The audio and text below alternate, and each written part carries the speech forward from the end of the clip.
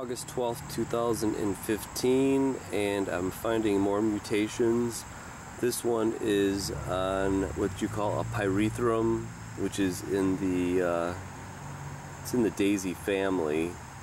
So it's not like the Fukushima daisy where you had the split and the yellow part was split in two. This actually, it seems like the mutation is missing petals.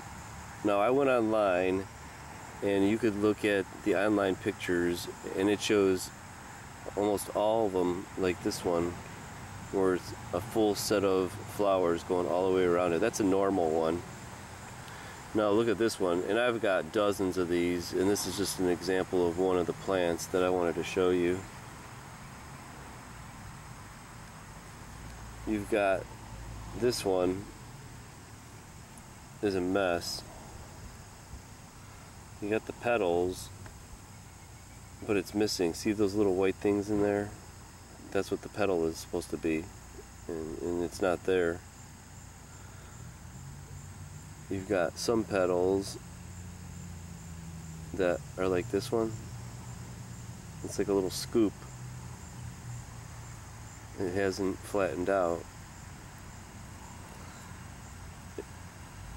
Even this one itself has some of them. See the little white things? That's a petal.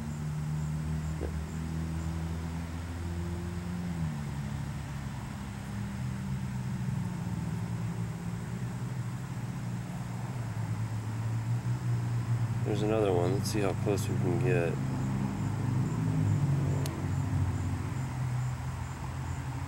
No, I don't know what's causing this. I don't know if the daisy family mutates easily or what, but this is not a normal flower right here.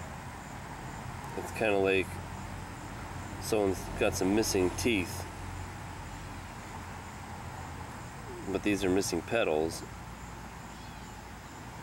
This is in the burbs of Cleveland, Ohio, USA, and I hope this isn't Mother Nature expressing herself, but for some reason this year I've found more mutations than any year, and I know a few of them are normal, but I've probably found about a dozen of them this year. So I don't know what's causing it, but it